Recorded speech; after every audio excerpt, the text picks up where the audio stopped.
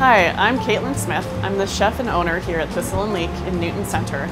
And we're gonna cook a roast duck breast with spiced honey and an onion tarte tatin today.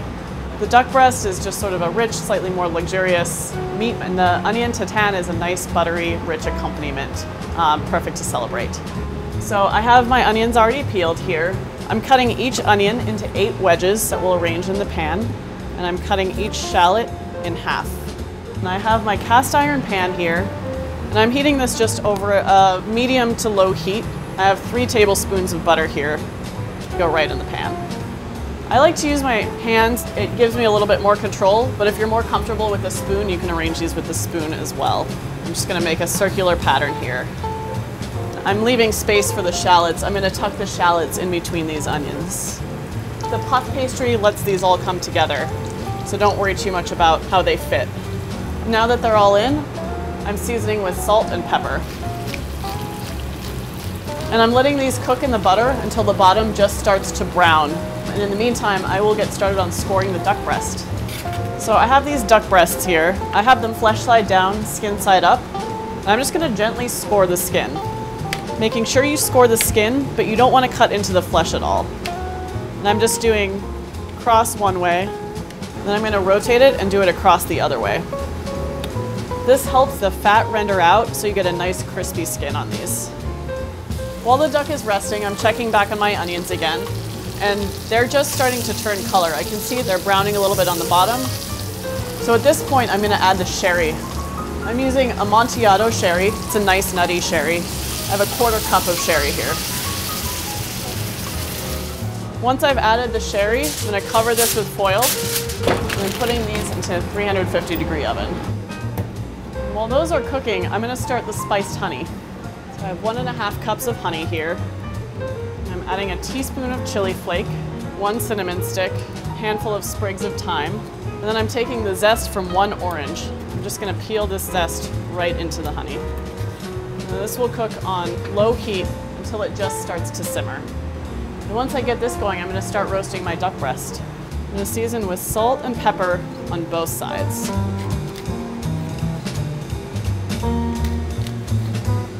This goes skin side down into the cast iron pan. You don't need any oil, there's plenty of fat that's gonna come from the skin. And I'm hearing a sizzle, that's the sound you wanna hear. You just want a nice low heat. I'm gonna cook it most of the way just on that skin side. The honey has come to a simmer. I'm turning this off, and we're just gonna let this sit for about 5 minutes. So while the duck is cooking and the honey is steeping, I'm gonna prepare the puff pastry for the tatin. I actually bought puff pastry. I'm gonna lightly dust the counter with flour. I like to make myself a little template, so I took parchment paper, made it snowflake style, so I fold up into 1/4s and 1/8, measure 5¼ inches and cut it. And that way when I open this up, it's a 10½ inch round that I can just trace around when I cut. So I'm just rolling this puff out just very slightly to the size that I need.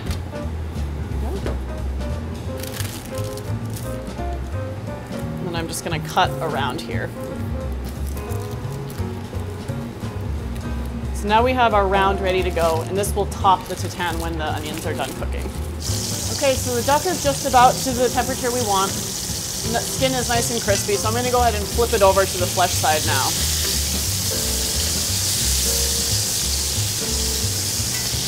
And I'm just cooking for another minute or 2 on this side. It's very little time on the flesh side. But the honey is ready to strain. So this is steeped for about 5 minutes. Now I'm pouring this through a strainer to strain all those spices out, and I'm just reserving the honey itself. So now I'm gonna turn the heat off, and I'm putting this to a resting rack to rest.